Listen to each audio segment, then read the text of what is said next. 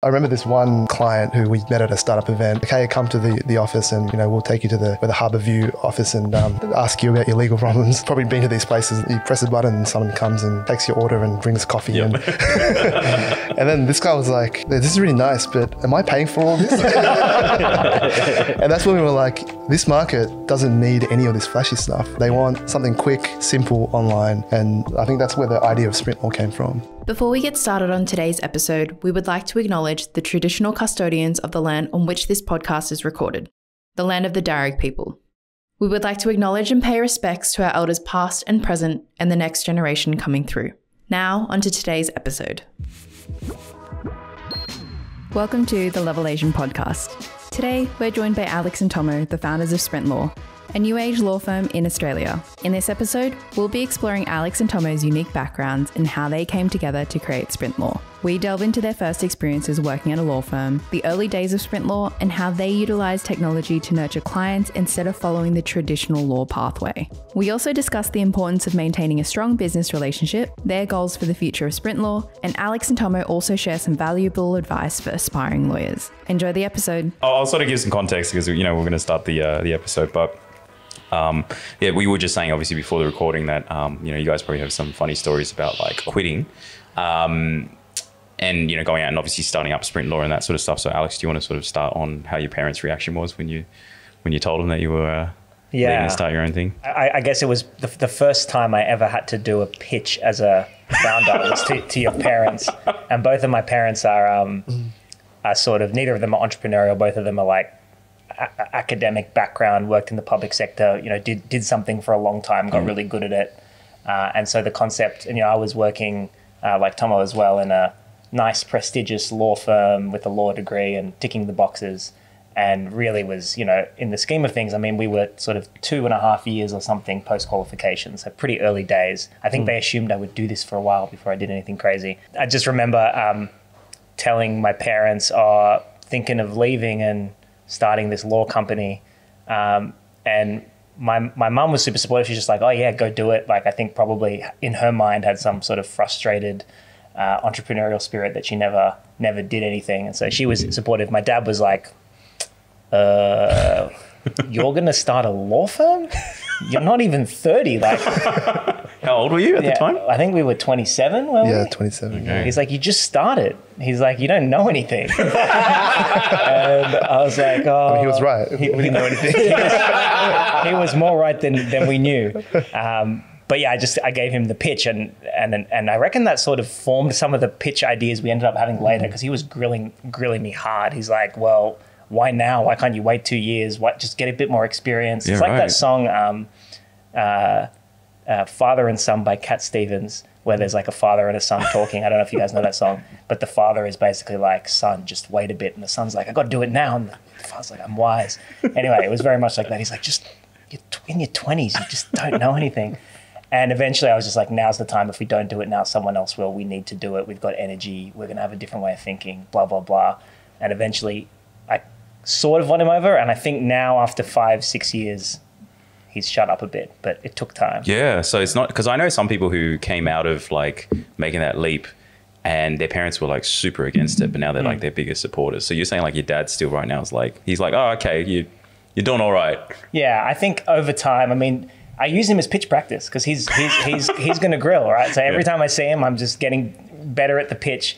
And I think I've pitched to him enough times where he's a pretty big supporter. That's really good, to have a dad that, scrutinizes everything you do and in a very smart way, I assume, right? So where does he come from? It's interesting because he's a professor of engineering and previously statistics. So he's like a sort of quantitative background, and law, unlike, accounting, is very not quantitative traditionally. Tomo and I think both are definitely more quantitative thinkers than your average lawyer. But yeah, a lot of what he's doing is grilling the numbers and grilling the business model and grilling the data things that we're saying we're doing and all this stuff, and really just asking hard numbers-based questions, which I think have really helped the business model a lot, yeah. And then Tomo, do you have the same reaction, or what was that like with the parents? Yeah, my parents have always been pretty chill. I know there's a stereotype of Asian parenting, but I definitely didn't have that growing up. And so yeah, I was like, this is what I'm going to do. And they're like, cool. Good on you. Yeah, that was I don't have any sort of. Yeah, no. I mean, I was curious story, because but- obviously everyone's got different sort of backgrounds, but if we sort of wind it back, because obviously I'm sure people want to know also is like how you guys met and sort of where the whole relationship started as well. So you guys met each other sort of early days in your career. You guys want to, I don't know who wants to go first, but I mean, we met. We were at a law firm. We did the clerkship thing. I don't know if you know. It's like an internship where you work over summer and in your second last year of uni. So we were in the same cohort. We met then, and yeah, we just became friends. It was kind of like a very different environment to what we were used to. It was like very corporate, and Traditional type? Yeah, traditional. And we both went to like a selective school, that kind of background, and a lot of people there were like from private schools, and that kind of cultural shock. So I think we bonded over that, and also we both had a technology interest or background, and we were like, this place does not use any tech. We can clearly do things much more efficiently and better, and I think that's how we bonded. Yeah. Did you join thinking you're always going to be lawyers? Did you have a love and for being illegal, for example? I enjoy like law as a discipline, like academically. I never really, being a lawyer was never a big identity, but I find like quite interesting, like intellectually. Yeah. Yeah. I don't know about you. But. Yeah, I mean, I reckon I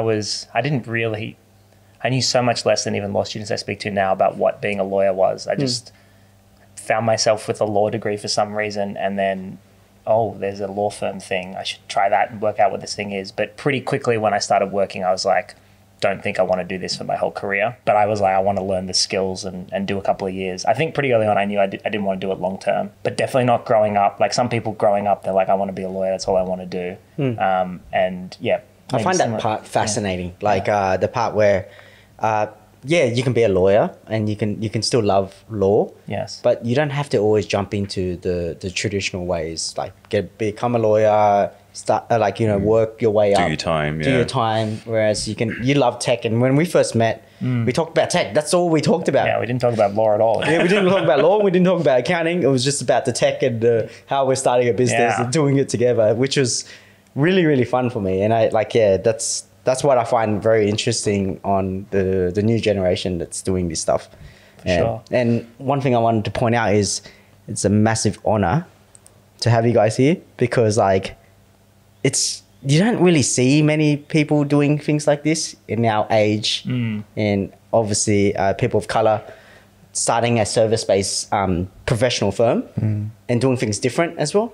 So to me, it's just super proud moment. Well, I think you guys can probably share a little bit about like sort of where Sprintlaw is at now. But I think before we get into that, because I think we're jumping around a little bit all over the place, but maybe if I should sort of start with Alex first. Right at the beginning, we're talking like obviously growing up, right? Because I think it's always of interest to people. Can you tell us a bit about like sort of what growing up was like, where you grew up, what family life was like in school? Moved here when I was 3.5 and just grew up in Sydney. Yep. I have a mother who's of Indian descent, and then my dad is Australian, kind of Ukrainian, Russian, Jewish descent. But they met in Australia originally, but then really got together in America, and we were academics there for 25 years. And then so I was born there, have a US passport, but then grew up kind of with this weird, I guess, cultural background in Australia. I mean, my dad is Aussie, has an Aussie accent, so an element of that, but then had lived in America for 20 years. My brother had an American accent, he's older than me. And when I was growing up, there was a lot of talk about the US, which is kind of interesting. So there's a weird part of US culture in my upbringing, but grew up in the northern part of Sydney and went to public school, selective school, university, and kind of that's how it all played out. And then ended up doing law. I wasn't even really into law growing up, particularly as I mentioned, but more I was a technology dude. Like I was just in my room playing on my computer, gaming, or like trying to build things. And only when I was about 16 or 17 did I get interested in law, and then ended up studying law just because I got good marks, and that's kind of what you did. So it was a very accidental journey to where we ended up sort of meeting. Okay. And then you, Tomo? Yeah, so starting at the beginning, I was born in Tokyo to two Japanese parents, and I was 1-year-old when they moved over here.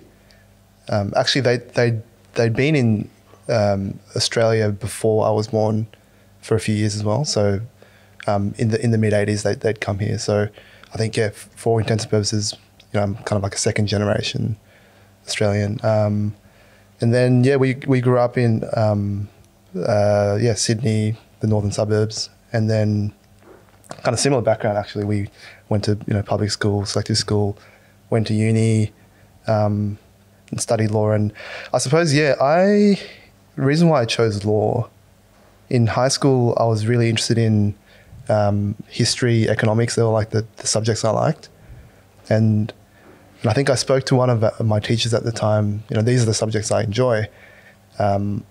What should I do? And I think she was like, it sounds like you like these kind of structures of society type things. So law sounds like what you should do if you get the marks. Like a great idea. And so, and that's kind of why. And I never really, never was a thing, like being a lawyer wasn't part of, it wasn't an aim. I think I kind of wanted to learn about it. Yeah. That's how I got into it. But then once you study law, the universities kind of, they teach in a way that you kind of have to become a lawyer, which I think is unfortunate. It's law's pretty interesting as a subject matter, but everyone kind of just becomes a lawyer. But yeah, and so I kind of fell into becoming a lawyer. And then so you guys didn't go to the same university. You were separate, but you did meet when you did the clerkship, and that was like the first time you guys knew each other. Yeah, I guess we grew up in a similar area. I think we had 60 mutual friends. We're still discovering how many mutual friends we have. So we probably, even last week, I was like, hey, do you know this guy? He's like, yeah, he went to my school. There's a lot of that. We definitely had met or something somewhere in Chatswood or something. Cross paths, like Chatswood Chase somewhere. Yeah, definitely. And then so you did, was it 2.5 years you guys did sort of in that law firm, or roughly around about, how long was it that you guys worked together for? I actually worked there through uni.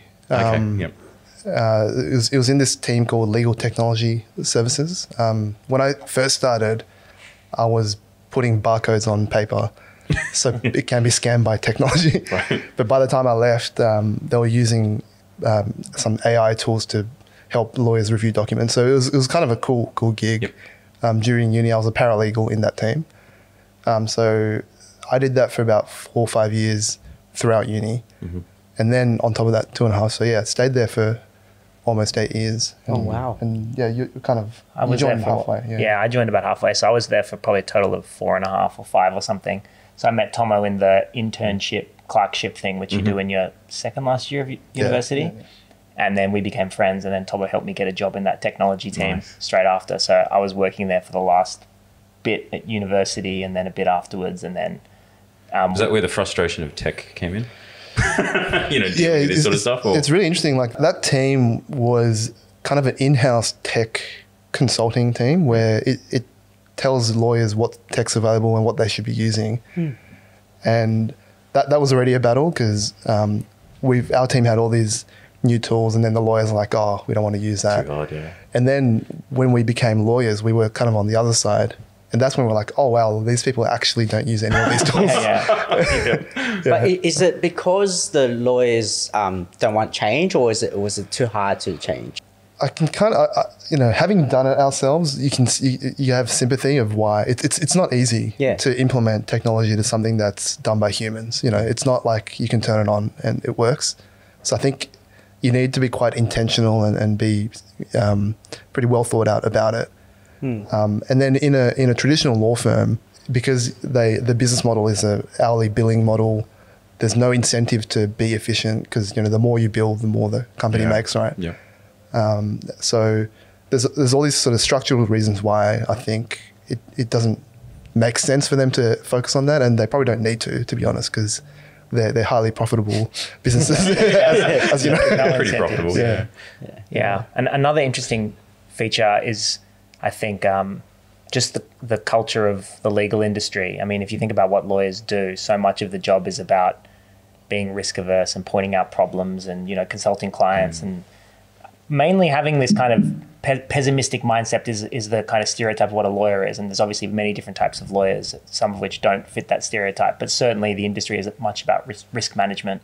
And when you try and roll out a new system or a new way of doing things or a new tool, you've got a target market that's a knee-jerk reaction is, oh, well, there's risks of doing this and so on and so forth. And so I think it's technology adoption in the legal industry is particularly hard.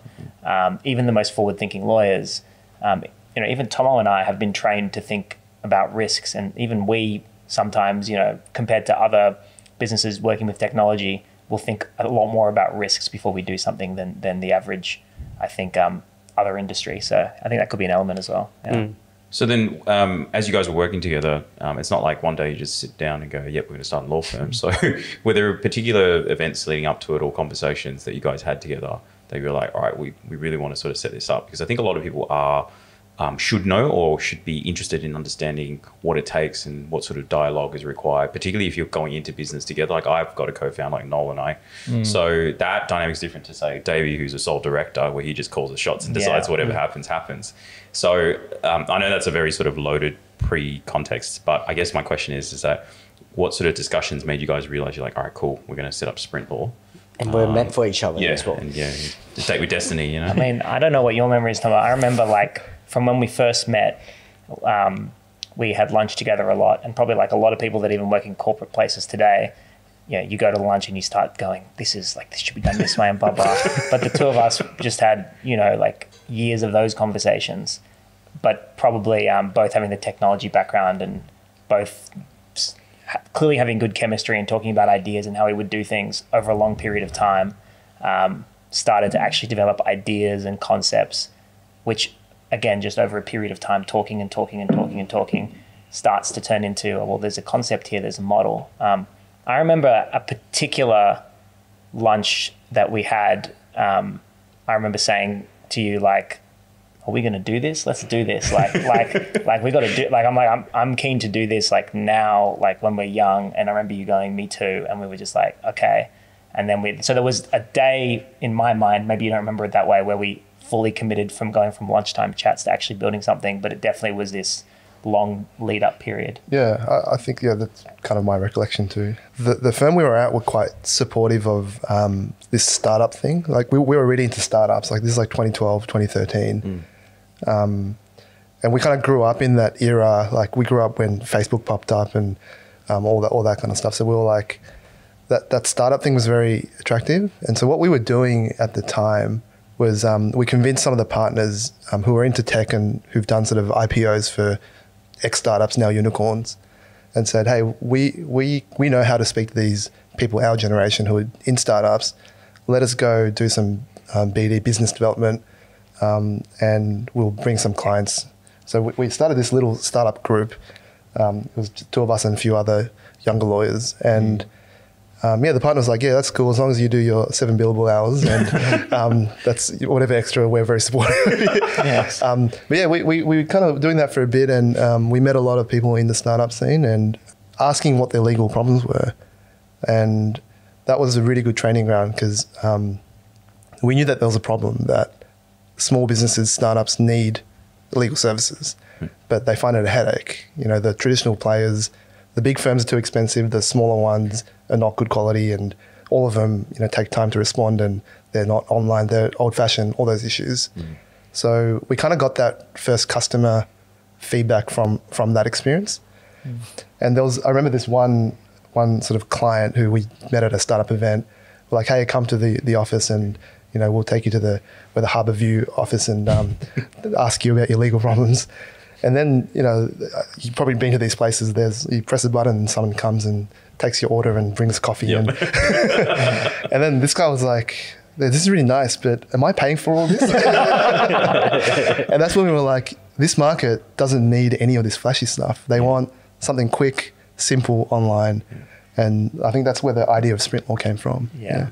So would you say Sprintlaw is more of a tech company or more of a law firm? Well, if you look at the current LinkedIn description, we say law/tech firm, whatever that means.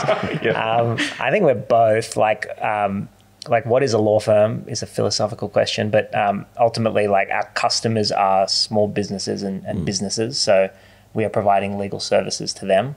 But we use technology for a bunch of purposes. One is to enable higher quality, more cost-effective delivery. So it's an enabling tool to help better service those customers, and we build our own technology to do that. And the second is we've got increasing amounts of sort of legal softwares and things, again, all targeted at these small businesses. So we provide services and technology and tech-enabled services, hence law/tech.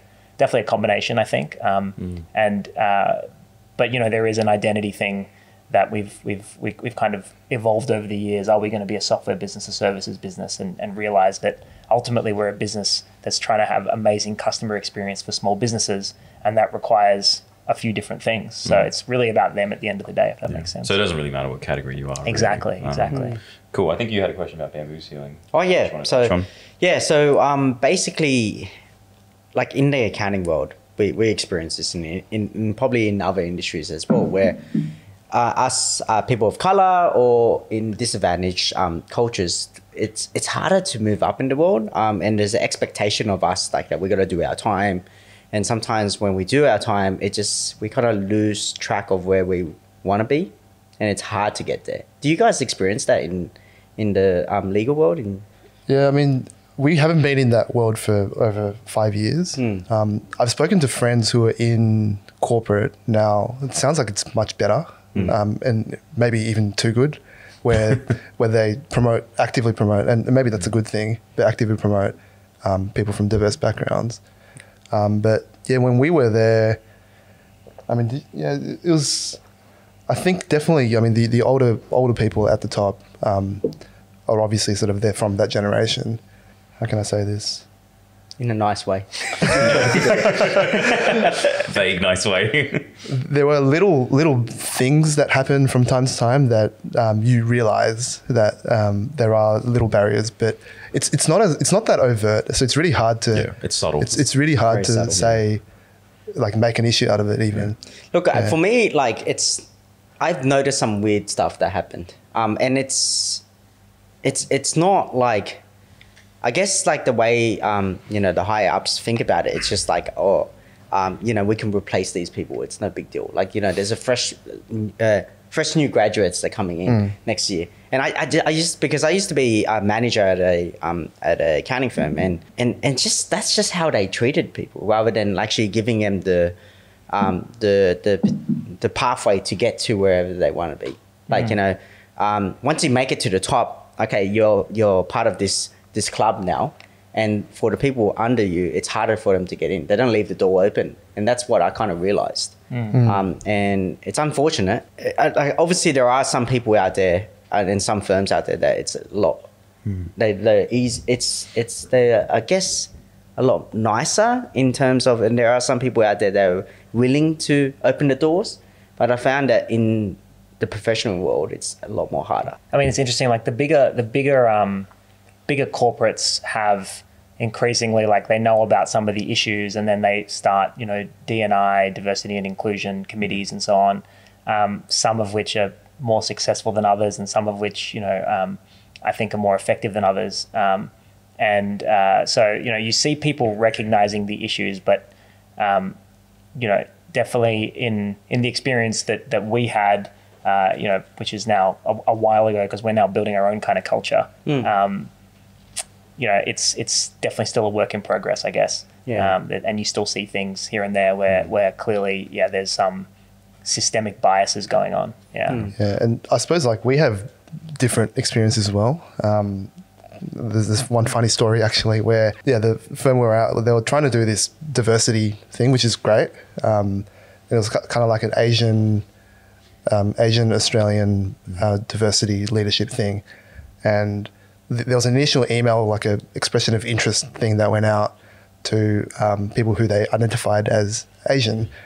And so they're like, hey, come to this meeting. And so I went to that meeting. And then there were, obviously people like me, East Asian background, there were some South Asian background people. Curiously, he wasn't there. Wasn't invited. Which, I mean, I kind of knew why, but I just thought I'd ask, hey, how did you get this email list together? And then they were like, yeah, look, there's a report by the Human Rights Commissioner and Racial Commissioner that there's a methodology of how to do these things. And, you look at a person's surname, and you also look at their photo, and then that's how you make that assessment. I I'm like, that's exactly what's been happening to us all our life, you know, like the funny name and how you look. And like with Alex, like, you know, his name's Solo. I mean, that's not a usual name, but it's not also not like overtly ethnic. And then, so that I thought that was kind of funny. Yeah. Did that get resolved or what? No. I mean, I don't think you would have gone anywhere. But I find those things funny as well. There's some experiences that we have, like there are positives to it as well when we get advantages. Yeah. So did you guys get any advantages of being like racially profiled? I mean, like I've always loved being on my background. Like I haven't really felt that disadvantage like overtly, which I think it's a privilege, like depending on what background you have, and there's other factors as well. So yeah, I've always found it like I prefer what I am now than otherwise. Yeah. Because I think there's probably some connotations behind different East Asians, like, you know, again, just stereotyping here, but like, you know, Japanese are considered to be obviously very, you know, sort of reliable and, you know, you know, like I'm stereotyping here, but it crosses people's minds, right? Like, I guess, and, you know, even sort of like being Chinese myself, I can see myself having a lot of advantages growing up being that, you know, like people see me differently. But even like I think about traveling, we were just talking about travel before coming on, like, and sort of like an Asian traveling amongst different countries, you have your advantages as well. So I think there's always two sides of the coin with this sort of stuff as well. I don't know if you get this when you're traveling, but outside of Australia and maybe the US, no matter where I go, they treat me as a Japanese person. Like I would be like, hey, I'm from Australia. They're like, oh, you live there, but what's this like in Japan? Tell me more. Like I've never lived Japanese in Japan. That's so funny. Yeah, but did you get? You just got back from Europe, but I think, and it's kind of weird. I've got like, you know, I'm kind of mixed background, and then my surname is Solo, and it's kind of touching on a story you had earlier. I mean, I do sometimes wonder if I get like name privilege or whatever it is, if you can call it that, like Solo. And also people are like, where's that guy from? When they look at me, they don't really know. And why is he called Solo? I reckon I got higher class participation marks at uni because I was memorable. Do you know what I mean? And I feel like, I don't know, like you just never really know. You can't really measure this, but you never ask either, right? I mean, I do feel like even in business, like it's people tend to remember when I have meetings, and it helps get you. So there's weird things like that. I reckon, and I'll be honest, man. Like for the 5 years I known you, I didn't even think about like what race you were at all because it was just too confusing. Yes. That's what I'm saying. I didn't even bother. I was like, where do I start with this? Just a question mark. That's so funny. Way too confusing to me. Exactly. But to change gears as well, going back to obviously starting up Sprintlaw as well, can you sort of walk through the initial period, you know, sort of let's say the first year or two starting up the firm? So you if I sort of walk back to, because I know we jumped all over the place, you guys had that conversation, there was that sort of like inflection point. And then you had to pitch to your dad, and your parents were like, "All good, no problems," right? And then from there, it's like, well, you know, did you sort of slowly start Sprintlaw and then quit, or was it like a very clean cut? Sort of, what was that period like? Yeah, I've kind of forgot about this, but we did just before we left, we did a accelerator, legal tech accelerator. We did. I actually forgot about that. Yeah. Yes, we did do that. So you know, the memories. Yeah, we're talking about all these lunchtime things, and then an opportunity came up where. There was a legal tech accelerator in Melbourne where they basically said anyone trying to start a law/tech thing, apply, and you know we'll give you funding if you win. It's like a competition / 3-day boot camp, and we just said let's do it. Like this will be a good way to solidify our thoughts. So we did that, forced us to like build a pitch, flew to Melbourne and just actually worked on this for like 3 days, and then we ended up winning this competition, and then. But then we were like, we don't want this. There were strings attached to the funding. We're like, we don't need this funding, but we've got a good business model now. Oh, and really? So that was actually the point at which we're like, we got a pitch, we got a plan, and so we turned that down. And then I think that was like a month or two before, and we said, okay, let's hand in our resignations and let's go do this. Oh, wow. And the thing about like flying down to Melbourne, it was in a weekday, and so we took leave. And I forgot about this, but I remember that taking leave to do something for you, I felt guilty at the time. I was going to say, did it feel wrong? Yeah, but like now, like it's crazy that corporate environment forces you to think that way. But yeah, I think that was kind of telling. It's like, I don't want to be in this corporate environment. So what was it like during the accelerator? You were like, this is real. Like, we have got something real going on here. Was there anything in particular across the 3 days that you guys were like, yep, validation? The program was like very stock standard lean startup type thing. Like you think about your beachhead market, the lemonade stand, like all those, you've probably heard about all that. So we were kind of applying that methodology to what our idea was. And so it really refined our business in that way. And I think then getting that kind of reception from the people judging on the judging panel gave you the confidence. Yeah, I think we're like, we've definitely got something here. Okay. Yeah. And I think for me, I remember the lean canvas is one of the lean startup tools that make you define your problem, your solution, your value proposition, your market size, and your go-to-market strategy, and like the 6 kind of basic components of a business. And when we mapped all that out, again, you've got swirling ideas, there's a problem with small businesses and blah, blah, blah. Swirling ideas all refined. And something, as we've done more and more of the business, I've realized just how important articulation is. Like spending heaps of time refining your message actually improves your strategy. And that was the first time that we took unstructured conversations, refined them to a really tight, we actually did a joint pitch, which we haven't done since, but it was like I remember Tomo saying at the time, it's kind of like a jazz band playing where, I'd say a slide, he'd say a slide, and it was so tight and so efficient, gave us this feeling of, wow, we got a really tight business model and we can really do this. And then as Tomo said, the positive feedback. Confidence is a big thing. We're not just 2 people at lunchtime with an idea, but we just want a pitch competition. Let's go do it. We can actually do it. So I think that was, probably the elements of the accelerator that helped. So how did you build that confidence apart from the judges? Like, was it from the experience you had and also working on clients that basically said, hey, you guys should go out on your own? Did they say stuff like that at all?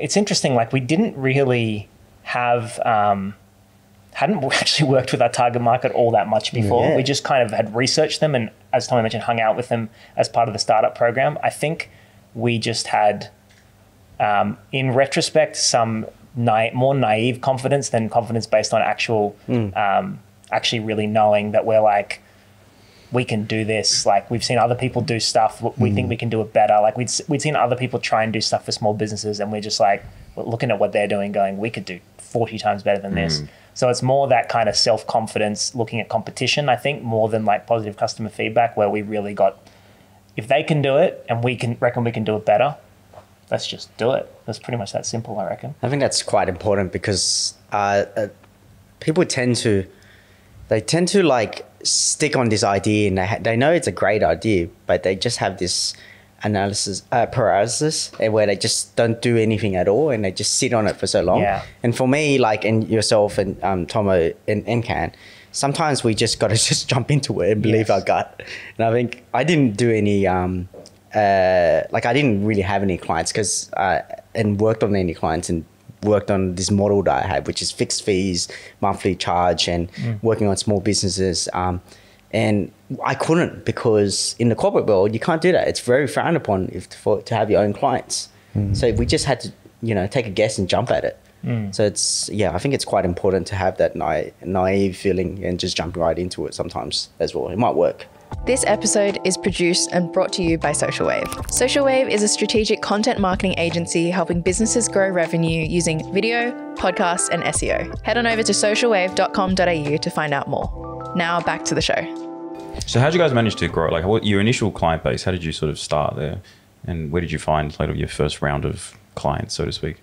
Yeah, I think the first few were people we knew, and then we discovered Google. That's basically what happened. As in Google ads, SEO and that sort of stuff, I think we always knew we were going to do this like SEO strategy, because we're like, well, legal is an industry where there was a study that came out in 2015 or 16 said 90% of small businesses are starting their search for a lawyer on Google, but 20% are finishing it, i.e. they end up going to friends and family. And if you looked at law firm websites back then and even now, there's no surprise. Like, you'd go to a law firm website and it looked like it was made in 1994 and it would be like, we are equity capital markets specialists and it's terrible user experience. So we're like, everyone's searching. We need to be there at the top. And so I think, our focus on the website and targeting those searches, and then which led eventually to Google Ads and SEO is really where it kind of clicked, and we started to get a bit of traction. Yeah, and like even now, the design aspect, like they don't look like the websites are from '94, but like a lot of law firms haven't really utilized digital marketing. Really, like, I mean, you'd probably be horrified if you see. I've seen many horrific law firm websites, but because they don't acquire clients through that channel. Yes. It's just an ad for them, I think. Yep. Whereas for us, like, we had to apply that discipline of user journey and CTAs and all those kind of things, which I think really, like, no one else is doing it. So, well, I suppose if you wind it back, if you think about the traditional sort of law partner pathway, and not that I'm a lawyer expert or anything, but I imagine you sort of do like your decades of trade and you do your time, and then you eventually, either buy into your partnership or you got a big network. Like, I think the network size of things, and that's probably why you don't see maybe necessarily too many young sort of law partners, although there's probably more now. But I guess my point is that a lot of these guys build up their networks and it's word of mouth, and that's how they generally make their money. Whereas you guys, sort of in your 20s, didn't have that luxury. You had to find a new acquisition channel. That's right, to be able to do that. So it was almost by circumstances that you had to find that way. Obviously, you did exhaust your network, but like compared to someone who's been doing it for decades, you didn't have that luxury, I imagine. Yeah. Yeah, it's true. And also I think we have, our model is about, we had a pretty big vision. And again, some of that comes from just youthful dreaming, and some of it comes from just real motivation to do so. But in our mind, the concept of relying on referrals and word of mouth and personal networks is why the legal industry is so fragmented. No one's ever done this big scalable thing, and we're like, we need to find a new acquisition channel. We have this big vision for Sprintlaw. I mean, we used to talk about this years ago, but we realized probably in the first 6 months of doing Sprintlaw that we could just stop at we could have stopped at 6 months, stopped growing, and have a very profitable lifestyle business, and both of us would be perfectly fine. And we were like, should we do? And we both were like, no, we're here to build something big. And so again, that leads you to go, well, if we're here to build something big, we need something that can really, really scale big. And hence relying on people, which is what traditional law firms have done. It's got a cap at the end of the tunnel. So yeah. I mean, Toby and I talk about it all the time. We both run service businesses as well. Human capital is the hardest thing to scale, as a business model as well. So that's why we're so technology focused in terms of our businesses, but certainly not to the extent of you guys, I imagine. But the other thing, going back to sort of like business partners and that sort of stuff, do you guys ever sort of, curious to know, and because I think it's not always like roses and, sort of like paintings on one side, but do you guys ever have run-ins with each other, sort of growing this and arguments and, you have biff? But what's the sort of relationship been like growing the business? We don't really, like, we've developed a rhythm where the default is we're kind of criticizing each other's ideas. Okay, yeah. And so, but then it's not personal, really. It's just like we want a better idea. So I think that we've kind of gotten used to that. And I think that's really important because, like, and I don't know how you do it, Davey, but for us, like, we make better decisions. He just talks to himself. Yeah. Legit, that's what I do. Yeah. Or anyone that calls me, I'm like asking them like my idea, even if they're a client, I'm just talking to them about it. Yeah, what do you reckon? Keep going. Yeah, but, I mean, I think we make better decisions as a result because it's a sum of two people's and you got blind spots individually. Exactly. Yeah. Do you ever like leave one person to lead the charge in certain topics? Yeah, how does your role split, I guess? I suppose that's the other thing I'm curious about. There's strengths and weaknesses of each other, so we kind of let that lead, I think, and then there's certain functions within the business that we've separated. Yeah.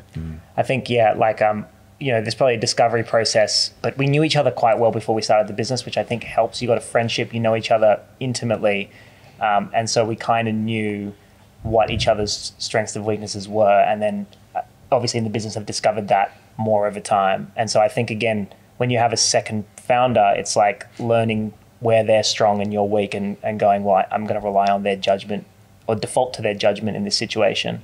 I think we do that pretty well. I mean, for me, and when I first kind of met Tomo, I have a memory in our legal technology team, like going, wow, this guy is like a genius, and he thinks in a way completely different to me. So and that, I think, And I actually founded a couple of other small companies with people that were maybe thought more similarly to how I did. And so when we collaborated, we may not debate, but I found that we didn't really add value to each other as much. Whereas when Tomo has a perspective, he will very frequently think about it in a way that I just don't at all. And I think that's why our partnership's pretty good, because we both just probably respect each other, but just think differently. And that really helps this feeling of the sum of the parts is greater than the individual. I find that very unique because it's not very easy to find. Like, I'm sure I've been doing accounting for a very long time, and still to this day, I haven't really found anyone that can complement me. And not to sound like up myself, I'm not like saying that at all. It's just that like people think I'm crazy sometimes. And then they don't really, they want to take the safe route, which most accountants do. Yes. And so, like, 26, starting an accounting firm, everyone's just like, what? You're crazy. Like, why would you do something like that? And it's hard. Like, and some people, and that is a weakness of me as well. Like, it's a strength and a weakness. So I have to say, like, what you guys have, that type of relationship is very hard to find. It's rare as well. Very Because hard. the classic advice is don't go into business with your friends, because you could, just lose your relationship at the same time. But you guys have figured out a way to work with that. And I think, hearing from what you're saying, I would say, you both probably have strong opinions held loosely, in the sense that if one of you seems to have a better point, all of a sudden you're like, well, I'm not going to be stubborn about it. Like, or, you got healthy respect between each other, and then you're able to sort of move forward with whoever's got the better idea, that you sort of had a unanimous decision. Where I find sometimes with business partnerships, oftentimes it just becomes an ego issue, as opposed to, is it for the business? Is it for the right reasons? So I think that's really important. That's why I sort of wanted to ask that question, because I think a lot of people think it's a great idea to go into business with their friends, because it's all great until it sort of shit hits the fan. It hits the fan a lot. Yeah. And speaking of shit hitting the fan, has shit hit the fan? Yeah. And if so, like, what's that been like, and how did you guys sort of work through that? Between the two of us, I don't think we've ever had a significant problem. I think maybe it's I think it's interesting because I have many friends like you, Davey, who are running businesses by themselves and couldn't dream of working with someone else, and they're very successful. And so I think there's clearly many different ways to make the whole thing work. Like, you don't need a partnership. But for our personality types, maybe it's, I haven't analyzed it in heaps of detail, but maybe we're both lawyers, legally trained at the beginning of our career. So we're comfortable with the idea of fierce argument and debate. And so it's easy to do what Tomo said earlier, which is debate without it getting personal. Hence, it's very difficult to have a blow up when we argue all the time, but it's never personal. So when is it going to become personal? Like, it just doesn't really. And we've worked out a way to make it not personal, and so it doesn't really lead to problems. I do think another important thing we did pretty early on was very clearly define, and it's switched as we've grown, obviously, but very clearly define areas or departments of the business we'd be responsible for. So there's never, Tomo and I are both making a decision about a particular area, because then we would definitely make different decisions if given the same problem. But that doesn't matter, because we're not responsible for doing that. Like, we make strategic decisions as a business together through debate, but day-to-day quick decision-making is Tomo manages an area, I manage an area, and we just do it autonomously. And so again, you're not crossing wires. So I think some of these structures have prevented any real issues. And then again, I think, in the first few years of a relationship, it's probably more likely to be rockier. But at this point, this many years in, it's like, it would just be weird to have a fight. Like, it'd be so odd, because it just never happened. Yeah. Because I think I sort of love the honesty of the answers, because I think sometimes when people sit in the podcast, you ask them those sort of questions and they feel like obliged to say, oh, we have had shit hit the fan. Yes. But it's actually nice to hear also that you're like, no, it's been good. Yeah. Because sometimes people like the sort of the drama, the Hollywood of, running businesses. Is too much Harvey Specter and Suits and that sort of stuff. I mean, the other thing that sort of comes to mind, and again, it may not even be a problem, is, when you guys, when you started, you're quite obviously still young. Did you have any run-ins with sort of people taking you guys seriously, starting the business, whether it's like sort of, pitching to people, clients, what have you, just in general? They're like, oh, these guys are just having fun. I can see Alex is like, tell me. You got a few stories. It's kind of weird, because maybe that's diminished in the last couple of years, but definitely first first of all, like small businesses, you're online and you're not old and you're a lawyer. It's like, this doesn't tick any box of what I thought I would be dealing with.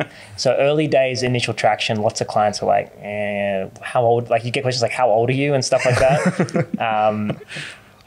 Probably again, early days in the recruitment process, recruiting lawyers, there's like this age thing, which, in the recruitment process where like some lawyers I think would be uncomfortable working for us because we were younger than them, some types of people. So definitely face that. A lot of this stuff becomes easier when your brand is known, and then these days probably not as much of an issue, and we're just a bit older. And then also just massive skepticism from everyone we were working with who was like, no, you have to be a lawyer for 12 years, then you become a partner. What are you guys doing? Like you can't. Yeah. I don't know if you have any other stories like that, Tomo, but yeah, I just remember all those things very clearly. Yeah, I've kind of forgotten all that, to be honest. You have this innate ability, like just forget about anything that's negative, right? Like now it's good. Like people actually take. We're a bit more known, and we haven't had those issues recently. So I still remember a time where someone decided to work for me. I was so happy. Like it was so hard. You want to work for me? Yeah, like it was so hard to convince that one person to take the leap and join, like, my idea that I had. So like, I know how you feel completely. But for me, it was actually a lot of fun when I could convince someone to sign on as a client or, come on as a employee. I remember the first time where I jumped into a room with some guy that was twice my age, and he was like looking me up and down. And the only reason why he even gave me that chance to even have a meeting with him was because my old boss, he's retired. He brought me in and said, you got to speak to Davey because this guy knows what he's doing. And he's like, he can take care of you, definitely. And he sat me down and asked me all these questions. And then after asking me all these questions, he's like, yeah, this guy knows what he's talking about. And then from like, after him signing that like dotted line that he's going to become a client, I just felt so bloody amazing. Yeah, for me, and I know you didn't ask me that question. I answered it anyway, but well, we just talked about this a lot anyway ourselves. But I think certainly, I think ageism from the law firm, I imagine is probably an issue, if at all, if you call it that. But probably less so in marketing, just because every 21-year-old seems to be a marketer as well. So a little bit different. But well, one of the things I like about marketing and even the agency land is that a lot of the way that marketing agencies or creative agencies seem to work is a big value of youth, and the youth are often where the ideas come from. And as you get more senior, you actually go more into the strategic business side. But there's a lot of like, okay, younger people actually know what's happening and how to grab attention. And one of the frustrations in the traditional law environment that we saw was that there were all these great ideas about law, coming from the younger generation of lawyers, but the more experienced ones were just the structures were not set up to value those ideas. So they were like, no, you may think you have ideas, but you don't know anything. I once too thought I had ideas, but then I became experienced and they were all wrong. And it's like, no, they just became irrelevant because you didn't do anything at the time, right? So I think I like that about the marketing industry. I mean, obviously there's nuance in different places, but we thought about that as well at the beginning, like, and even now in our model is very much like, well, what are the, youngest or, people in our company, what's happening now, particularly with like things like marketing, and what do we need to, we really don't want to become dinosaurs ourselves in what we're doing. I think, even, I say to my clients, I think we shouldn't be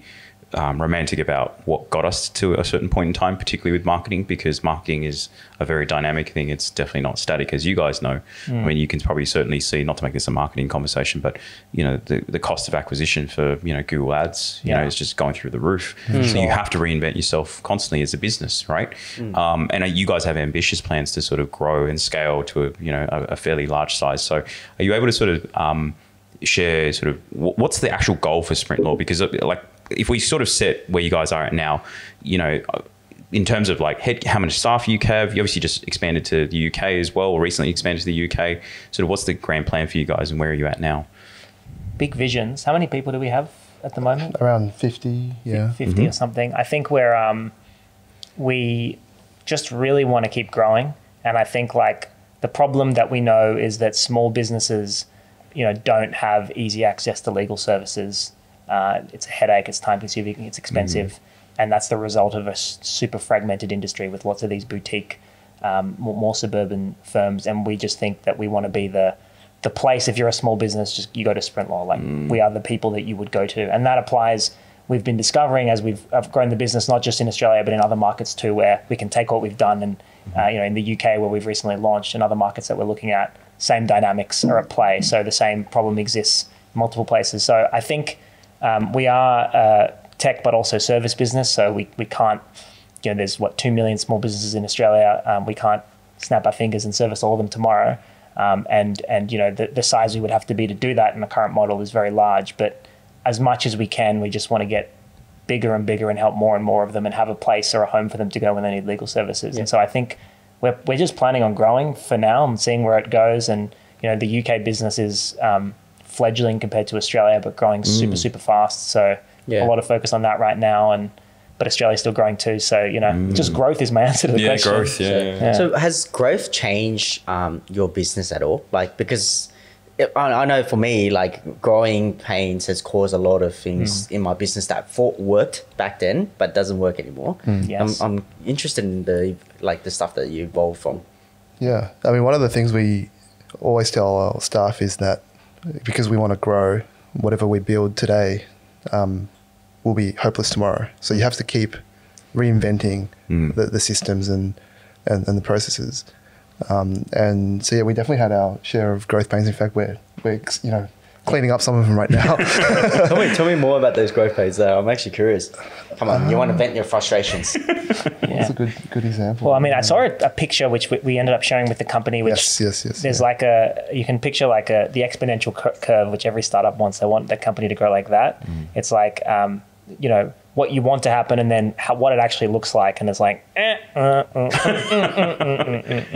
and definitely as we're growing, you have these spurts of growth and then, all your systems break down, or like you've hired so many people and then you're worried about your culture, or your processes aren't up to scratch, or the market shifts all of a sudden. And we definitely had like last 12 months up to end of financial year that just happened, we grew more than I think we ever have in a 12-month period. I mean, depending how you define percentage terms, but we grew a lot, and that was exciting. But also, a lot of our systems were breaking down. Our IT systems started breaking down. Our team structures, we had to reformat them in the middle of growing, and then we didn't have time to let them settle because more people are starting. And so, we started to see inefficiencies emerge, and we basically are like, okay, well, these systems that worked at phase 1 of growth, as you said, Davey, don't work at phase 2. And then I think it's so interesting because like we've got the UK business as well, which is at a different scale to our Australian business. If we tried to roll out the phase 2 Australian systems on a phase 1, it's like too complicated for where it's at. So you kind of got to recognize those inflection points and when the size and scale is ready for your systems. And I think in the early days, we thought we would have to build for scale from the beginning. But I actually think you need to recognize that different systems work for different scales. And so you should build for phases, but not necessarily forever. You need to be able to evolve but who knows when you get to the next phase of growth. And at that time you can solve the problem of the system, but this one needs to last you for at least this phase. So we're going through a process, kind of mostly on the other side of it, but of like slowing down growth a bit and just focusing on systems before we kick up the engine again. And I think that's been really important to do because otherwise it can just get out of control and everything will break and you lose what was special about you if you don't think that way. Yeah, it's like sort of losing control behind the wheel type thing. Yes. So then when you sort of with the UK situation at the moment, are you finding what helped you with the growth in Australia been really helpful for the UK expansion, or has it been that the market's quite different or the way things operate there is quite different? How's that been in terms of comparing same stages with UK versus Australia? Mostly similar, which is why we picked that market. I think the legal system's English common law and the market dynamics are relatively similar. I would say maybe there's slightly more respect in society in England for lawyers, which brings up your conversion rates from lead to sale.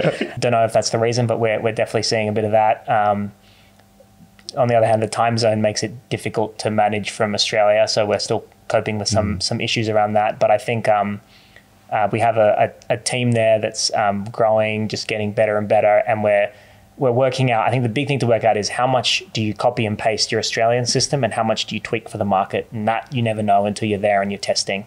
The principle is you've got something great in Australia, try and keep it as much as you can, but ultimately if it needs to change for the market, it does. So I think we've been going through a process of working out where the line is, and finding more and more that the more similar you keep it to the thing that works in Australia, the more successful it is. If we do another country, we'll have some learnings from this one.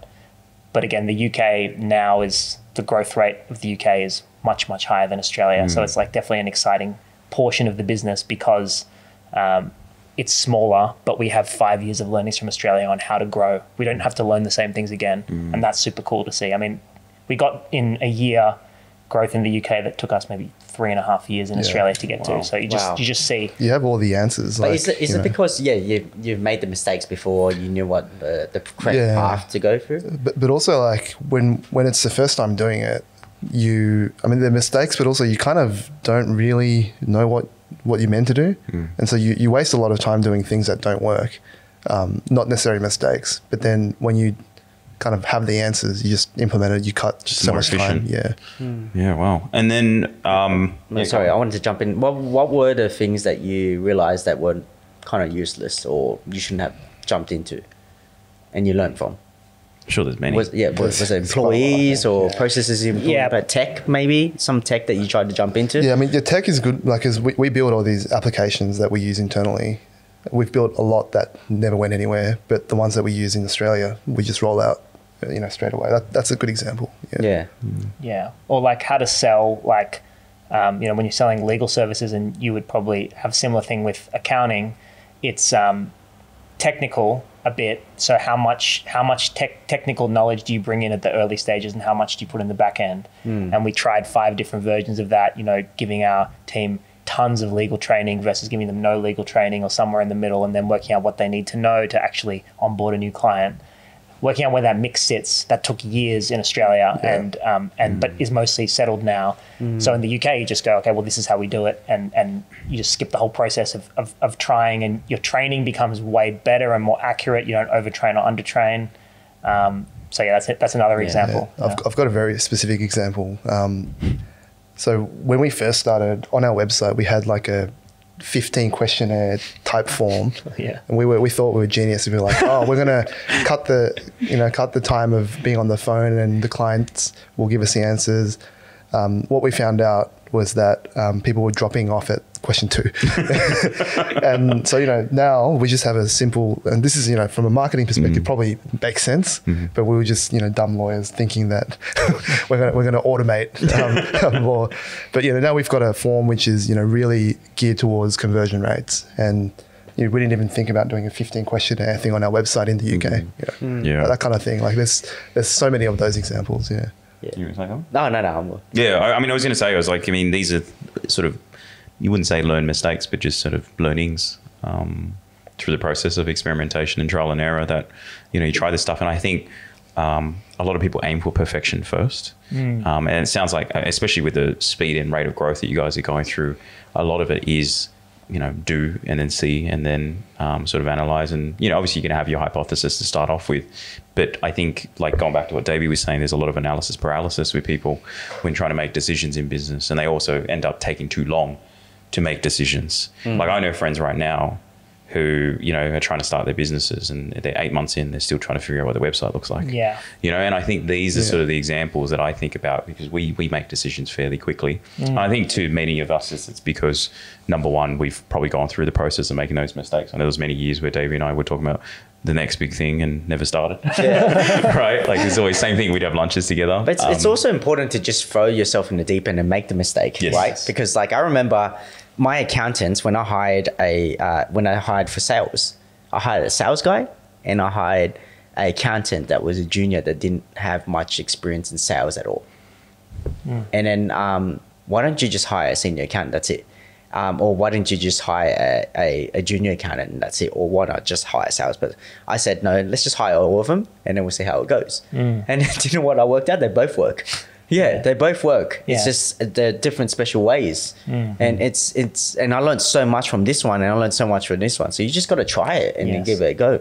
And that's, I think, the difference between, startups and the traditional firms. It's like the agility behind it, right? We just jump right into it, don't really care. And we want to learn from it rather than saying, no, this is the only way. There's only one way to doing it. Yeah. No, I think I don't know that if there is any magic bullet to entrepreneurship, but if there was one, I think it'd be what you guys were just saying, which is throwing yourself in the deep end straight away is how you get things done quickly. If you overthink it and overplan, you're just wasting time pontificating. Just try and just do it, and then you'll see what happens. And then next, and then next, and then next, and then you actually build a business. Yeah. I remember Tomo and I in the early days would spend a long time debating, should we do this, should we do that? Once we made our first sale, that everything falls into place, because don't waste time setting up your bank account and all this stuff. Just sell something to someone. Now you got to deliver it. Oh man, now I need to set up a bank account so I can get their money. Oh man, now I need to set up an IT system so I can record it. Everything will happen. Just sell and just work it out. And I think that's similar to what you're saying. It's such a key, and that's the analysis paralysis is probably the biggest barrier to people doing stuff. Yeah. You want to mention something? Oh, except the first thing we did, being lawyers, was to register a trademark. That is true. But and you should definitely do that. You should definitely do that. Everyone. Most people don't, Well, actually, it's good advice. I still register my trademark. We should probably talk after this. Yes. But cut that out, yeah.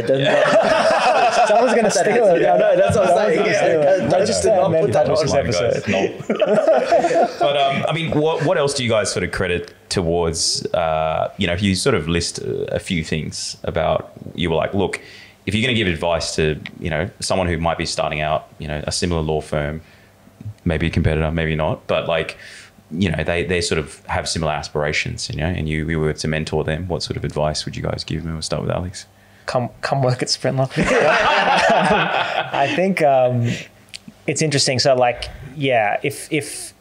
if you want to, if you're a lawyer, I think it's certainly there's a lot of what would happen during university is that you would be told that there's one or two pathways. You either have to go, work in criminal law or be a corporate lawyer and do your time and blah, blah, blah. I think right now we're seeing so many more pathways open up, and inside law and outside law. So speak widely to lots of people and make sure, not all lawyers have to be cut from a certain cloth and work in a certain way. All the people that work at Sprintlaw are completely different to people that work in corporates, and we have a very different culture and vibe, and people that may not fit in there would excel with us and vice versa. So I think it's important to find a place that kind of fits with what you want to do. And the other thing I think I'd say is this is more just about networking and how to approach that. And you guys have probably found this too, but when you're a kind of younger lawyer, the industry is so hierarchical and traditional. You think you need to go speak to the old partners and people with the old networks and impress them, and that's what networking is, and so on. I think what we found is the people around us, all of our friends and people we went to university with or high school with or whatever it is, or just people that we've met that are in the same boat as us, those people are the people that you really want to know, because now that we're in our 30s and as we get older, it'll be more so. These people know stuff, and they're the people where ideas and cool things come from, and that becomes the network that you grow up with. And I think we did a bit of that, but I wish I did more of that when I was younger. And if people are doing more of that, it's only going to be good. Yeah. Yeah, and that's one of those things people tell you at the time, and you're like, yeah, I'll do it, but then you don't. Yeah. And it's so many of those things. I think listen to people, I think, who have wise things to say. Just keep an open mind. Talk to as many people as much as possible. They all have different biases and different perspectives, and then you just kind of amalgamate it and make your own, I think. And I guess in terms of, to wrap it up, goals for Sprint, I know you said you want to just grow, but, we talk about expansion, obviously into other markets and that sort of stuff. You guys just purely focus on the UK. What's sort of the plan over the next few years? No, we want to go to New Zealand. We're looking at Canada, South Africa, a bunch of other places, maybe the US eventually. We want to go global. That's a big part of the strategy right now. And then keep growing. And the thing is finding the right growth rate, how fast do we do it? But I think the plan is to go, increase by 2 times if we can at maximum each year, or in some phases when that's too fast, we may do a little bit slower, and as we get bigger, that gets harder to do. But really just keep growing and upwards, and then expanding to a few other places as well. I think the one thing for us is, people often talk about the big vision from day one that people might have for their business, and the reality of that is, as any entrepreneur will really tell you, that the vision changes so much as you grow. And I think what we thought we might do in 2017 to what we are doing now to what we'll think in 2 years is going to be different. Like 3 years ago, we weren't really thinking about international, but then COVID happened. We launched in UK. It so much excitement from that launch. Now global is what I'm telling you. But I think we both have quite an open mind to what the future looks like. Ultimately, if we can keep growing and working towards this vision and enjoying it and having a great, satisfying business, we're probably both going to be happy. So So it's not about the destination, but the journey. yeah, to some extent, 100%. that's beautiful. Or sometimes you get to the destination very quickly, right? You kind of get there and you're like, okay, what's next? What next? Exactly. Yeah. And then you start to think bigger, because like you said, you sort of hit that, lifestyle business, and, maybe that was the initial aspiration, like, oh, we run our own business. This is all chummy, except you thought, oh, maybe this will take this amount of time. And all of a sudden you did that in a fraction of that time as well. Yeah. So I think a lot of that happens. I think, Dave and I talk about it as well. Even with like Social Wave, we sort of grew incredibly quickly over the last 2 years. And I remember sort of like a year in, I was like, oh, kind of made what I wanted to make. Yeah. Right. And then you reassess, and then you go, right, do I want to stay in that holding pattern, or do I want to keep going? Obviously, you guys are growth focused as well. Or do I want to start a podcast? Well, this is literally this, the sort of the baby that was born as a result of it. But Love it. Yeah, I mean, look, obviously, any other sort of parting words or any sort of advice or anything you guys wanted to share, I guess, before we wrap up? Anything? Parting words. You don't have to. Yeah. Yeah, I don't know what we've said a lot of things of various interests. I don't know, maybe just Join Sprintlaw? Yeah, join Sprintlaw. That's the thing. We're hiring, yeah. How do you join Sprintlaw? You go through a very competitive process because we're so popular. We do have a recruitment. Yeah. We've got ads up all the time on LinkedIn and other places. Or if you... often I find, like, when I was younger, I never did this, but you just cold email someone, and like you don't do it because you think, like, who's going to read it, but actually you read them. Yes. And some of our best employees have come through cold emails. Yeah, for sure. Yeah. I mean, I will add to that. I mean, I sort of felt over the last, since starting the business, but particularly over the last 12 months, partly because you had a bit more confidence after the business got to a certain size, was the whole adage of, like, if you don't ask, you don't get. Yeah, And for sure. I could probably credit a lot of, the clients that we now work with and the staff and that sort of stuff through just going, fuck it, if they don't read it, Yeah. who cares? But give it a shot. Give it a shot. I think sometimes we shoot ourselves down before we even make the attempt as well, right?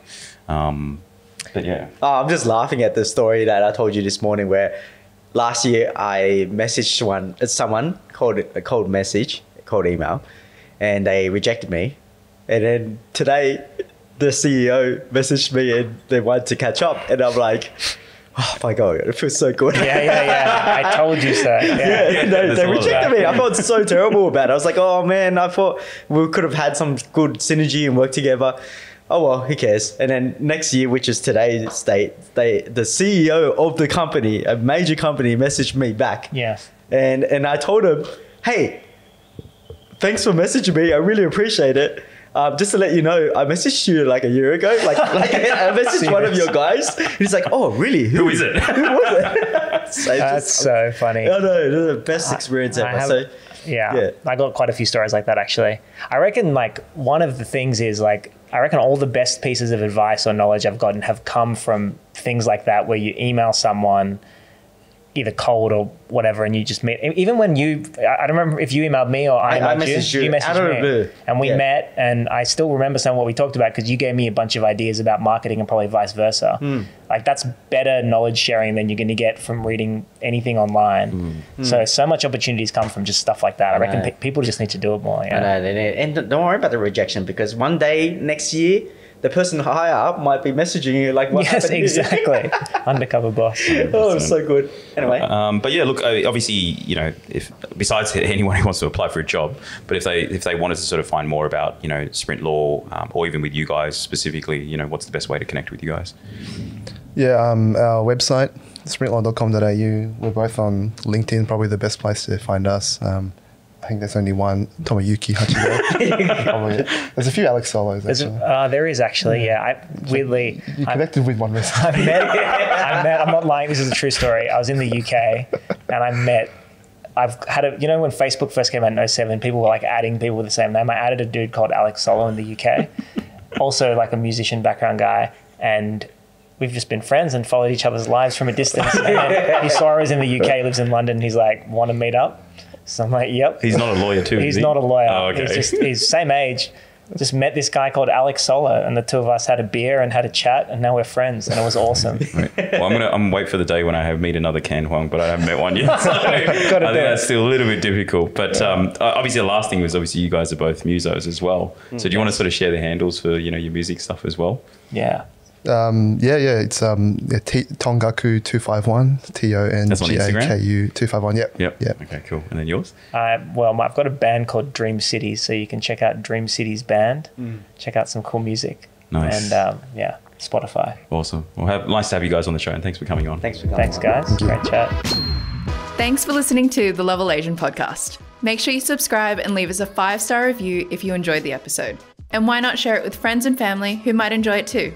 Also, make sure you head over to levelasianpodcast.com to join our email list and to receive the latest updates and get notified when the next episode drops. If you know a great guest we should feature, email us at contact@levelasianpodcast.com or DM us on our socials in the show notes. Catch you on the next episode.